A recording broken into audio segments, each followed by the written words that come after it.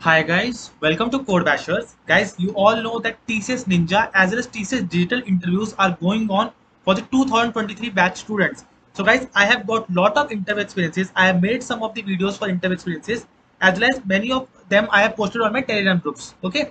So guys, one thing I have noticed that the coding questions which are getting asked in the interviews. Here in this video, I will be discussing the commonly asked coding questions in TCS digital as well as TCS Ninja interviews. This is not TCS Digital exam, but the commonly asked coding questions in TCS Digital as well as in TCS Ninja interviews which are getting asked at present. So I will be discussing all those questions in this video. So make sure that you do not skip the video in between and watch the video till the end. Guys, previously also I have made lot of TCS videos for as you can see here TCS data interview experiences. I have made TCS Ninja interview experiences. I have made as well as we are also conducting the mock interviews. Okay, so if you are interested in giving the mock interviews of TCS Ninja or TCS Digital, the links are given in the description box. You can book the mock interview slot with us. We are asking the questions which were actually asked in the real interviews. We are asking coding questions also. We are asking technical round questions, managerial round questions, all these type of questions we are asking in the TCS mock interviews. So you can book your slot now. The links are in the description box. Slots are very limited, so book as soon as possible. So guys, now let's start this video. And before starting the video, please please hit the like button as well as the subscribe button for this channel, and do watch this video till the end because around 8 to 10 coding questions which are very commonly asked in TCS Digital and TCS Ninja I will be discussing this video. Okay, so guys, the first question here is swap two variables without using the third variable. So guys, again, it is very commonly asked, not in the hiring that is going currently, but it has been asked previously also in TCS or many other companies. So do make sure that you know at least this question because it is a very important question as per the interview is concerned. So you can always take the screenshot for this so that here I have given the answer also that how you can swap the values of two variables without using the third variable. So I hope this question is clear to you. You can always take the screenshot for the same. Okay. Next question was find the unique number in the array. So guys, again I'm telling you that these are the coding questions which are commonly getting asked in the TCS digital as well as TCS Ninja interview. Not exam, but in interview these questions are getting asked. So don't get confused. In interviews these questions are getting asked and they are very basic questions. If you have slight knowledge of data structure also, you will be able to solve them in the interview. Okay, so the question here was find the unique number in the array. So what does this question means? Like, let's just suppose you have the array like this: 2 is there, 1 is there, and again 2 is there. Now 3 is there, now again 1 is there. So now you will have to find the unique number. What is the unique number? That is only appearing once. That is only appearing once. Here you can see that 2 is appearing twice, 1 is appearing twice, and 3 is only appearing once. So here 3 is the answer for this particular question. So this was the question that was also asked in the TCS digital interviews. Okay, I hope this question is clear to you. The answer, the question, actual question and answer of this solution, I will give you this link in the description box. You can go there and study for yourself. Okay, so I hope now this question is clear to you. Next question was find the nth Fibonacci number. So guys, for any hiring, that is TCS, Wipro, Infosys, this question is again very important for the interview. That is the finding the nth Fibonacci number. So those candidates who are giving TCS data interviews, this question is asked many of the times in the interview. So kindly take the screenshot for the answer I have given here. Okay. So I hope now this question is clear to you. Now let me just explain what is a Fibonacci number. Like the first number is 0, then second number is 1, and then it starts 1, then 2, then 3, then 5. So what is happening? So this number is equivalent to 5 is equivalent to the sum of previous two numbers, that is 2 and 3. So this is what a Fibonacci series is. So we have to find the nth Fibonacci number. I have given the logic here. So I hope now you have taken the screenshot. Now moving to the next question. Next question is reverse array. So again, it's a very basic question that can be asked from you in an interview. If you have a basic knowledge of data structures, you will be able to code this answer in the interview. Okay. So again, if you do not know, you can always take the screenshot here. I have given the logic here. So this was the fourth question, that is reverse the array. Next question was cadence algorithm. Now, many of you will think that what is cadence algorithm, but guys, again, it's a very easy as well as commonly asked algorithm for finding the maximum sum subarray.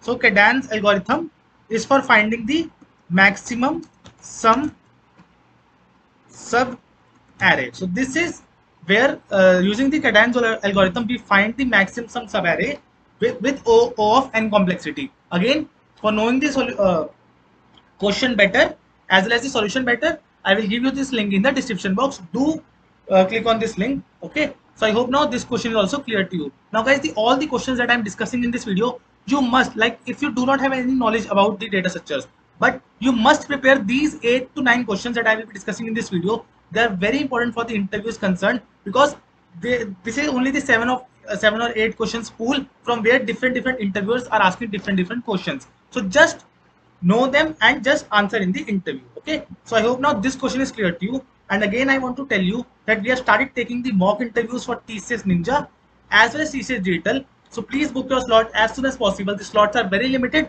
The links are in the description box. Okay, now moving to the next question.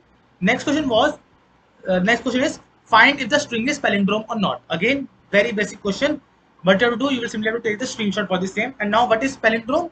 Many of you will not know, like, what is palindrome. So palindrome is simple, like I write any sentence SAS. So this is a string. If you will read from left to right and if you will read from right to left, then it will be spelled as same. That is SAAS, from left also, from right also. So this is what a palindrome is. Okay, number can also be a palindrome, like 121 is also palindrome. Again, LAL is also a palindrome. So like this, these things are palindrome. I hope now this question is clear to you. The solution is here. Okay, so I hope this question is also clear to you.